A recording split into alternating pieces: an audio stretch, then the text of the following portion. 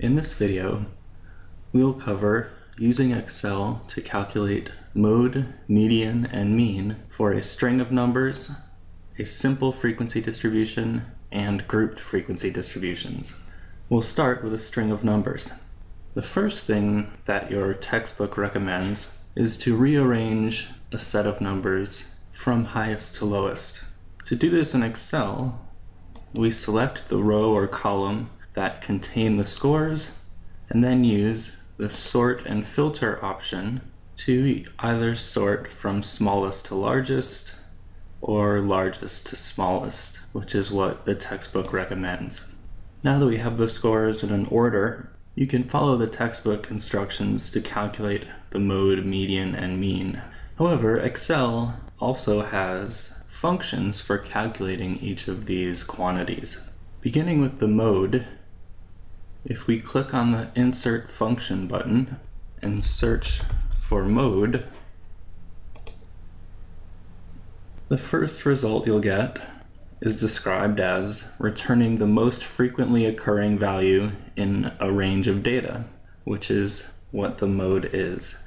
So we'll select mode and then click and drag a box around our set of scores.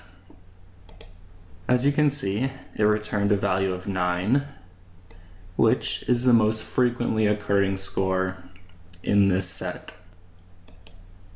Similarly, if we search for median in the Insert Function search box, you can see there's a median option as well, so we'll select that. And again, drag a box around our data, select OK, and again our value is 9. The fourth score in the set is the position of the median, and as we can see, that score is 9. Finally, for the mean, we will actually search for average. And as you can see, the average function in Excel returns the arithmetic mean of its arguments. Again, we'll select our scores, and it returns a mean of 9.4. Unfortunately, those Excel functions are not applicable to frequency distributions. So we'll have to use a more traditional approach to finding measures of central tendency for distributions. Here's a simple frequency distribution from the previous chapter of the textbook, and we will use this example to calculate measures of central tendency. The mode is simply the score that has the highest associated frequency. So if we look at the frequency column, we can see the highest frequency is 11, which is associated with the score of 4, or 4 drinks. Instead of typing 4 next to the mode, I'll type an equals sign and then click on the cell that contains the mode. This way, I can double click on the mode and see where that number comes from. For the median, the first thing we'll do is determine the position of the median score. The formula for the position of the median is n plus 1 divided by 2. In this case, the position of the median is 45, or Rn, plus 1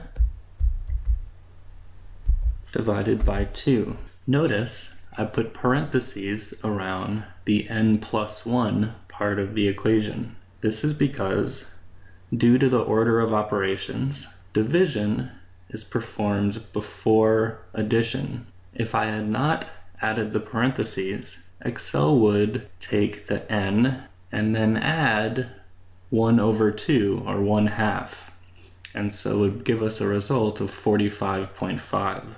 Because we want Excel to do the sum, or the addition, before the division, we have to put parentheses around that part of the equation. So the position of the median is the 23rd observation. The easiest way to find where that observation lies is by utilizing a cumulative frequency column. So I will quickly create a cumulative frequency column for our data.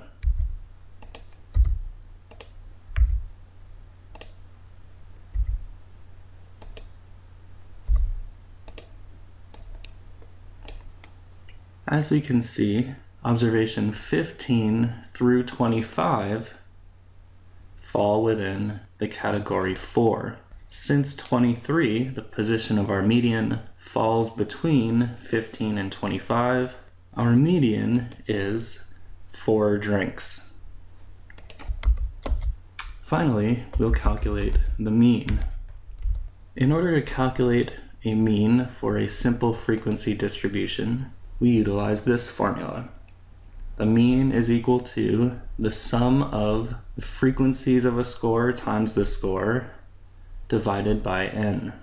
We have the frequencies and the scores. And the first thing we have to do is to multiply those two things together.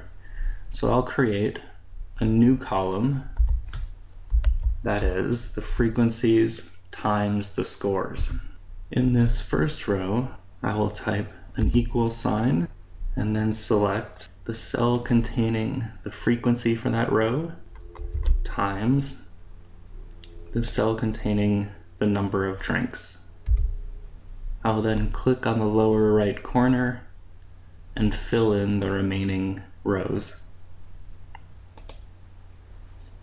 The next step is to sum all of those products. So I will enter a function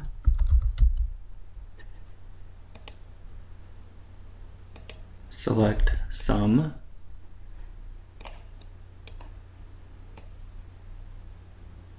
and highlight that column. This number represents the numerator of this expression. The only thing left is to divide that sum by the total number of cases, or n. So I type in an equal sign, select that sum, divided by our n, which is 45.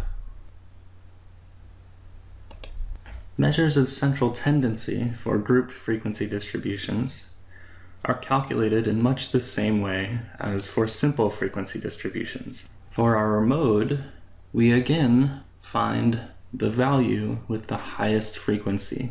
In this case, 17 respondents had between 4 and 5 drinks.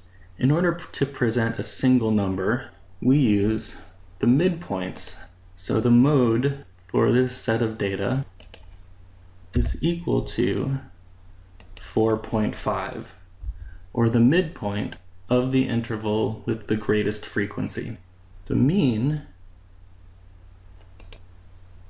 utilizes a formula very similar to the formula for simple frequency distributions. The only difference is, instead of using x or a score, we use the midpoint, or m. So I will create a column for the frequency times the midpoint.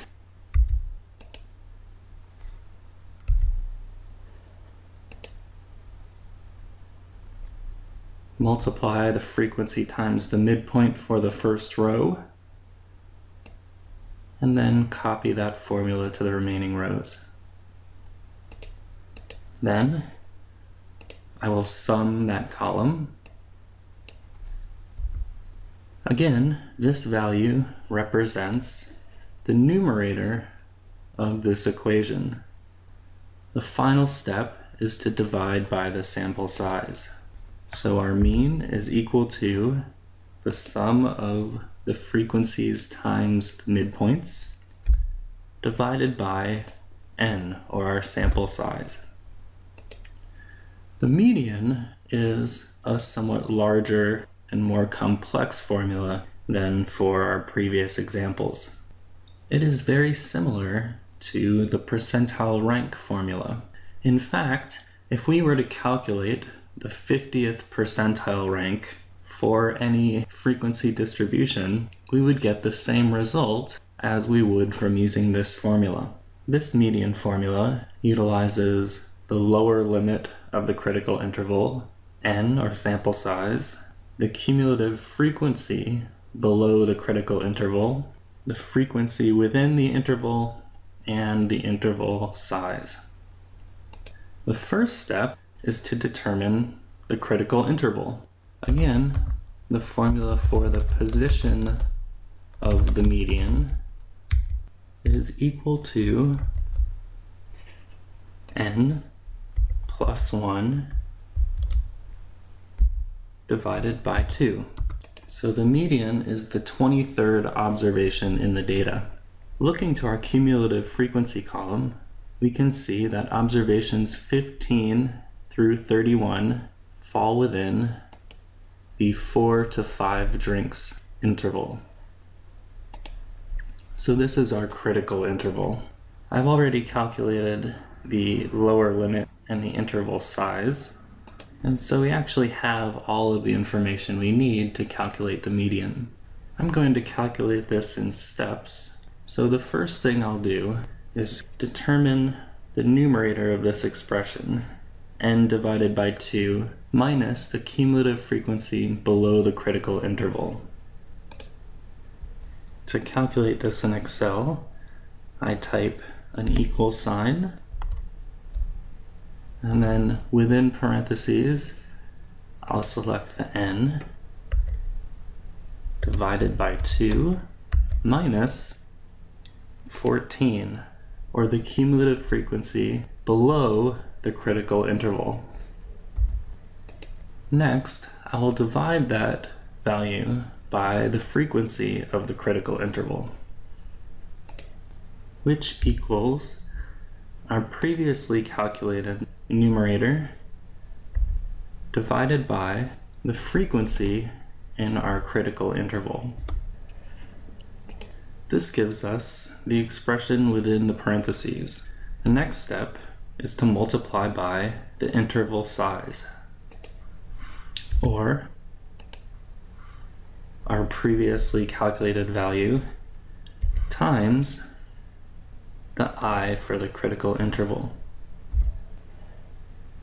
The last step is to add the lower limit of the critical interval to this large expression. The median equals the lower limit of the critical interval plus the expression we just calculated.